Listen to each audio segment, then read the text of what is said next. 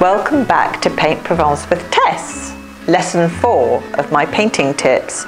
So on the last lesson we just did some very basic techniques: wet on wet, dry on wet, dry on dry, and wet on dry. And this week we're going to do some more techniques. We're going to do a nice wash. I'm going to show you a wash, seascape, skyscape, and some sponge work. So let's get your paints out and your water and get prepared for the next part. So one thing to remember, just as a tip, is always to have plenty of clean water at hand, and always keep your water clean and your brushes clean. So now we're just doing a wash.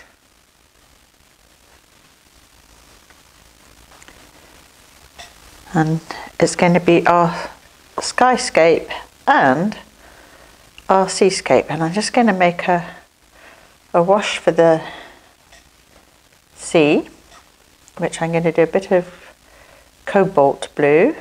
There we are. Maybe a bit of ultramarine.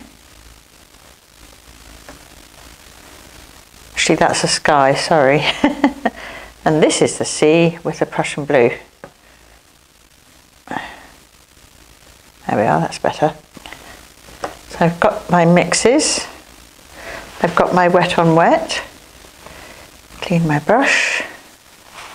I'm going to use this brush, the flat brush, for the wash. I'm going to start with my sea, which is a moody sea.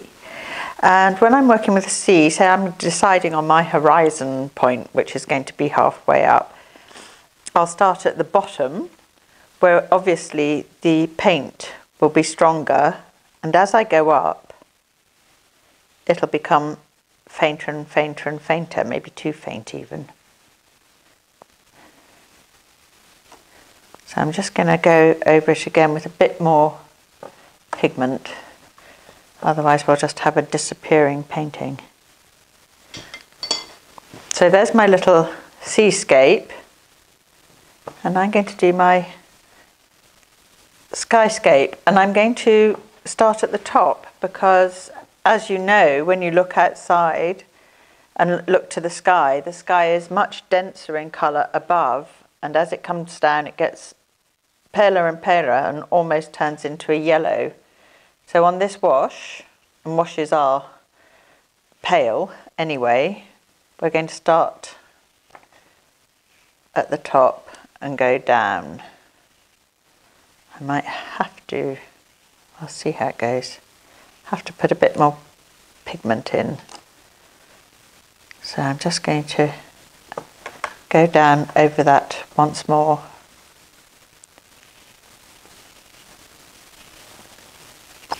When you're doing this, keep your brush, the same pressure on your brush all the way through. Don't squish at one end and then let it go. And I always do from side to side. So here we have the beginnings of my little seascape and skyscape. And this is what is called a wash. Now what I'm going to do with it is build into it a little bit. So I want my sea to be stronger and have more body to it. So I've dunked my paintbrush into the Prussian blue, into the pigment, and I'm painting in pretending waves, and I'm keeping a little gap in between. I just go to my horizon. It's all very simple, of course, but it's better to keep it simple to start with, and as we go along we'll get more adventurous. Now I'm going into my sky, which I'm going to give more body to as well. So lovely This is a mixture of ultramarine and cobalt, which I love for a sort of moody Mediterranean sky, which is, of course, a sky that I live with and love. And then, voila, you see how beautiful that is.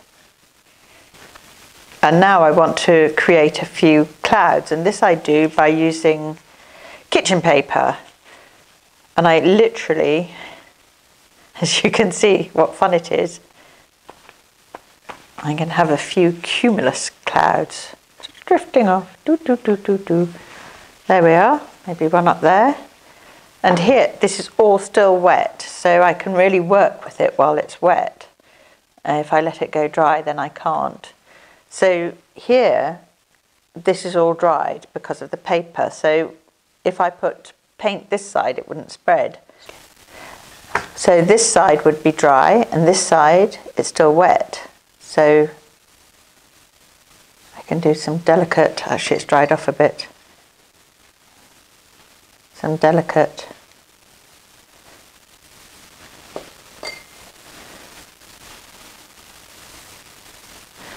and as you can see with clouds, when you look at them, they've got a very darker